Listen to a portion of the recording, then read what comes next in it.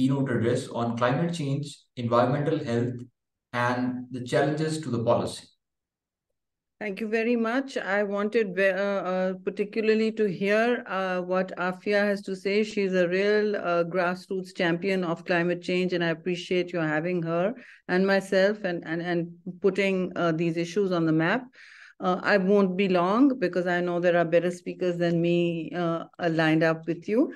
First of all, I want to say, look, the WHO has said internationally that health issues are the most impacted by climate change. And this is something that is not really seen as front and center in the discourse on climate change, but really the most shocking statistics and the ones that should shake us out of the normal kind of lassitude we have in terms of climate action, or the race towards inaction, as I call it, is what the WHO has said. So I really appreciate that they've gone ahead and said that, it is one of the world's greatest health challenges, and it is linked entirely to climate change. Now, having said that, coming into Pakistan, we've been making this argument, as Afia knows, and she's been with us in all the key forums, and inshallah will be everywhere. We want to look at a situation where Pakistan is saying, and is rightly so saying, that we are a very low emitter of greenhouse gases, which is a fact. And so yes, the whole context of climate justice and how we end up paying the price for other people's consumerism and bad habits and fossil fuel addictions poses a threat for us. So we do pay that price. But having said that, this is November. And November in Pakistan is very, very focused on, everybody's mind should and does focus on the devastating consequences of air pollution, which are locally caused. 80% of it is locally caused. And let's not pretend otherwise, okay? Because we have to take responsibility for it. Everything is not about narrative. A lot of it is about actions, which is why I think we need to appreciate 3-4 things. One is that health impacts are most direct. You can certainly start ingesting toxic water and get diarrhea, because the water is one of the most polluted things in Pakistan, whether it's arsenic or whether it's the groundwater we're looking at. But even surface water that we, consume, a lot of it comes from the Indus River, as do many of our of what we ingest. And so from the ocean, and the Indus River is the 4th most polluted, water body in the world. That's something we need to look at, and we are entirely responsible for. But moving on to, air pollution, which is on my mind always, every November, and even before that. Look, 3 things. One is that it is generated locally mostly. And this is just the bumper sticker on that. Secondly, it's become a serial killer for Pakistan.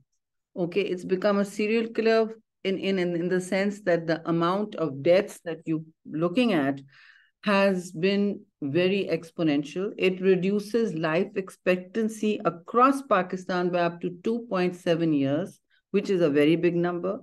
And now we have a situation where, PMT 2.5, the concentration in Lahore, which is how we measure it, is so high that it has gone beyond all the charts. Okay, now we can say that it is Lahore vies with Delhi most of the time for being one of the 2 top most polluted cities in the world. Now, these are very dubious titles to be debating and ranking ourselves on. And I think one of the things we have to recognize is that there are guidelines for air quality, for clean air, and that clean air is a right. You can't be in a situation where children are told not to go to schools. Children are, put indoors for a whole season because we can't manage our air quality. Older people are hospitalized. I mean, there were numbers like in 500s in one day that were hospitalized in Lahore. And I remember saying it on my social media. Somebody contacted me that I know, and they said, well, I'm one of them.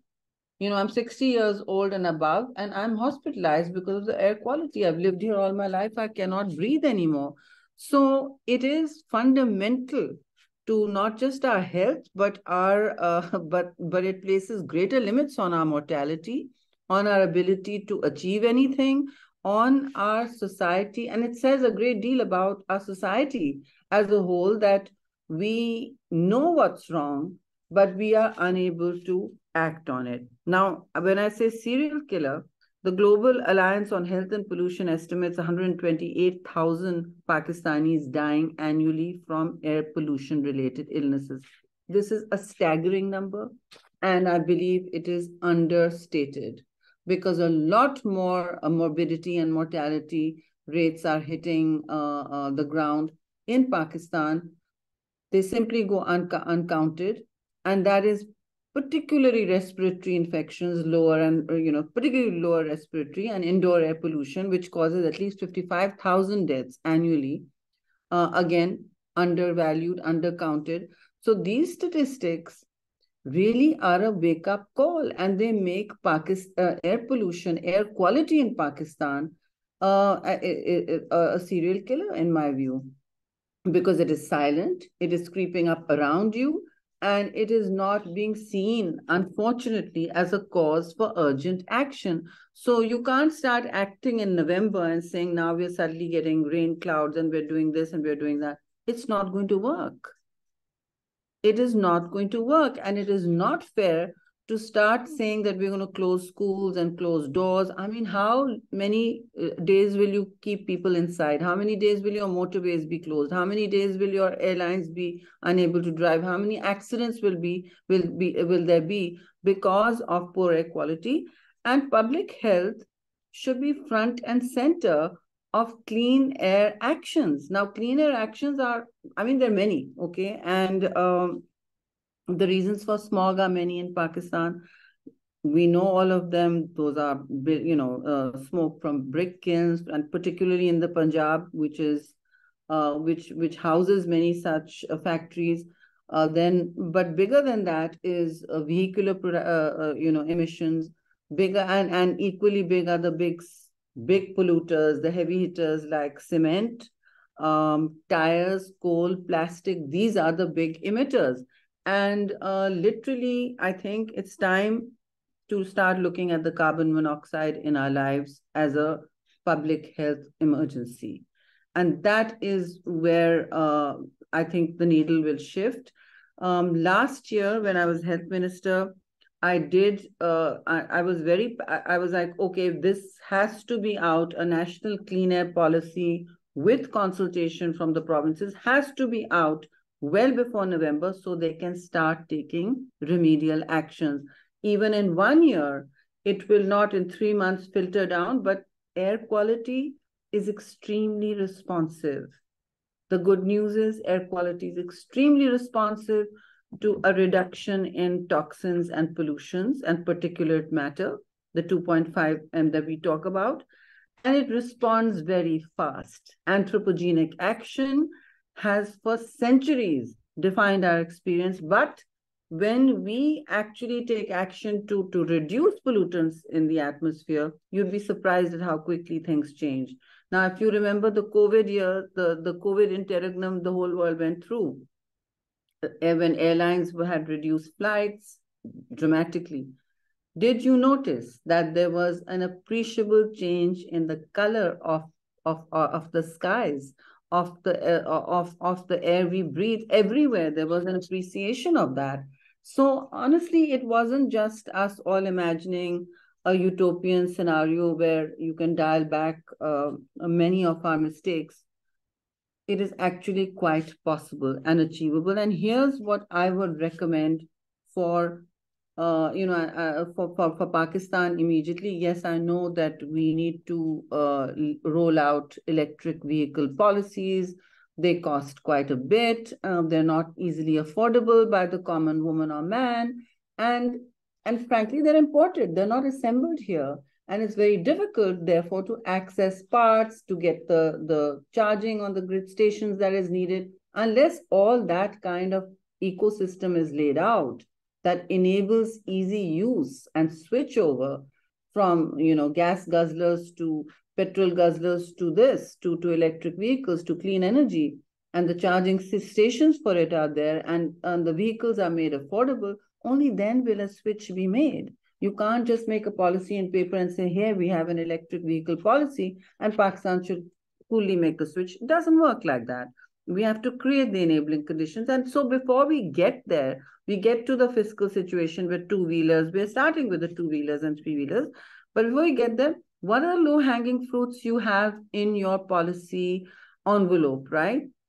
What suite of urgent actions can you take to appreciably start reducing? And if you start acting now, maybe next year's Lahore and Karachi will see changes in their air quality by the time winter comes. And winter makes us all particularly vulnerable because the particulate matter rises to the surface because of cold air. Now, we already have a framework for improving air quality. There is no excuse. There's no policy absence. Okay, there wasn't.